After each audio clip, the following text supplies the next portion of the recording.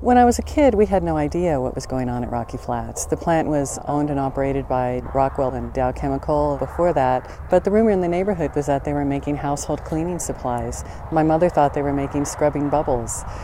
And then even when I worked at Rocky Flats, worked next to 14.2 metric tons of plutonium, much of it unsafely stored, I think my greatest fear was what I didn't know and what they weren't telling us. And it wasn't until one night I came home from work, I put my kids to bed, I turned on the television, and there was a Nightline program on Rocky Flats.